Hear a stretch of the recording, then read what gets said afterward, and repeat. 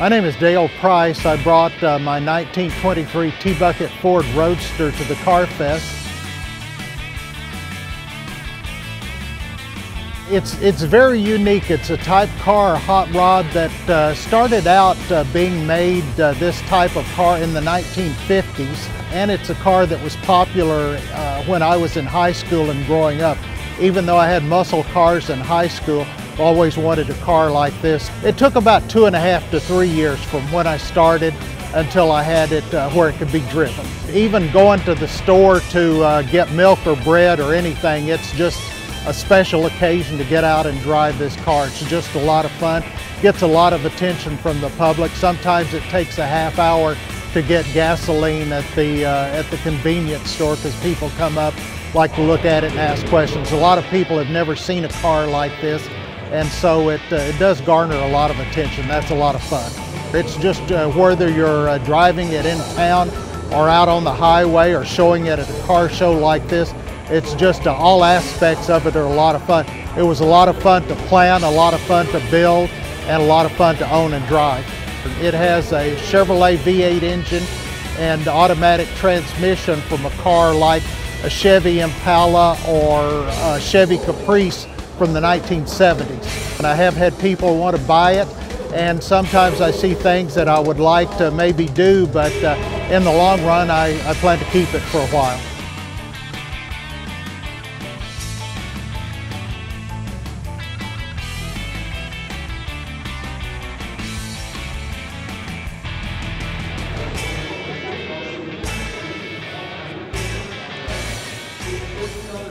Hi, I'm Ward Morrow, and I brought a 1959 Studebaker Silverhawk to the show.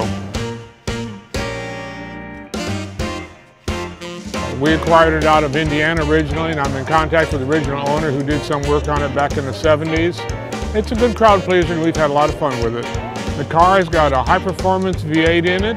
It's what they call Power Pack. It's got a 4-barrel, race cam, solid lifters, and dual exhaust. 4-speed transmission on it.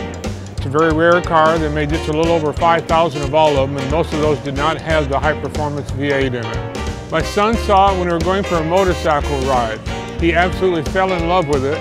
He didn't like old cars, so I thought that was odd that he'd like this one when he didn't like the rest of them. That caused me to stop and go back, ask about the car. The guy had just bought it the day before in Indiana, brought it down. It took me about 6 weeks to convince him to sell it to me. It came not too much different than you see it, so it was a matter of maintaining it, keeping it clean, and just driving and enjoying it much of the time. I bought it in 1984, and so we've had it since then and just maintained as need be.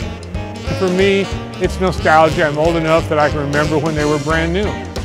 So it takes me back to a different time period. And you know, you don't relive it exactly, but it brings you memories of it. And I've enjoyed it for 30 years. I'm going to keep it. Family car now.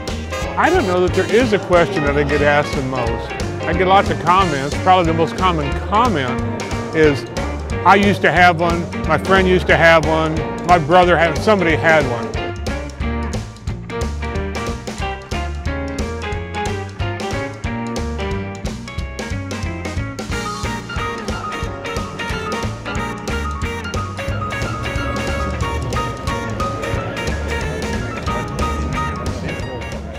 My name's Jeff Sellers, and my wife and I brought our 1969 Dodge Charger RT to the show here in McAllen.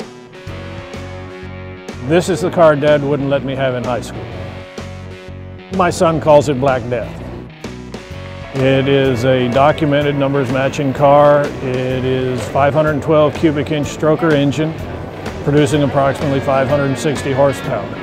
The 69 Charger is one of the great icons of the American automobile industry. This particular model is getting close to its 50th anniversary, and I think without a doubt it'll go into the American Automotive Hall of Fame. The biggest thrill for me is not so much the car in and of itself. Yeah, it's a great car, but the car culture throughout the United States, it's great folks. It's great family fun. We've made friends not only here in Texas, but in shows in California, New Mexico, Louisiana, all over. Probably what I hear most often is, I knew somebody, or I had one, or my second cousin's nephew had one, or everybody has a story about a Charger. Well, the black and the red just seem to go well with the body shape. It is also, realistically, it's an intimidating car. The windows are pretty well dark tinted.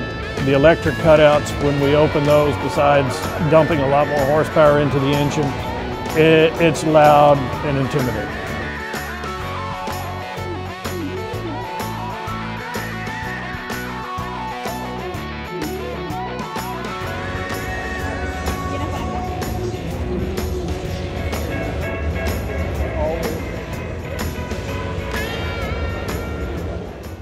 Hi, my name is Jose Cantu. I race RC cars.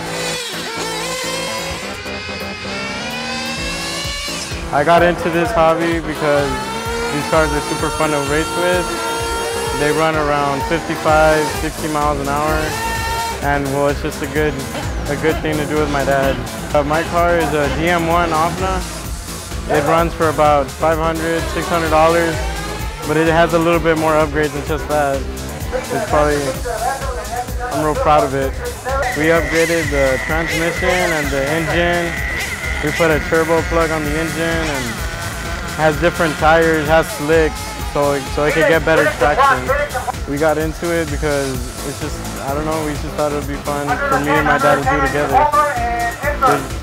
We like racing, and instead of racing big cars, it's just better to race smaller cars. This is a fun hobby to get into, but just to be careful because they're not toys. They're pretty dangerous, so you just got to be careful.